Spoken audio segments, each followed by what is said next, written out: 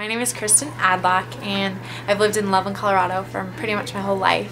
Basically, what happened was we were in Hawaii and we were on vacation, and it was our very last day, and we decided to try out surfing for the first time. By the end, my back was hurting a lot, it felt really sore, and my leg felt kind of funny. When I got out of the water, my legs were really weak and I couldn't really walk very well, and about 50 yards up the beach I collapsed and I couldn't really walk any further. Somehow I pinched off the blood supply to my spinal cord while I was surfing. I just arched my back too much or just did something wrong and I pinched off a blood vessel. The device is the NESS L300, and what it does is it electrically stimulates the anterior tibialis muscle, which is the muscle that controls picking up the foot, and picking up the foot when you walk so that you don't trip over your toes.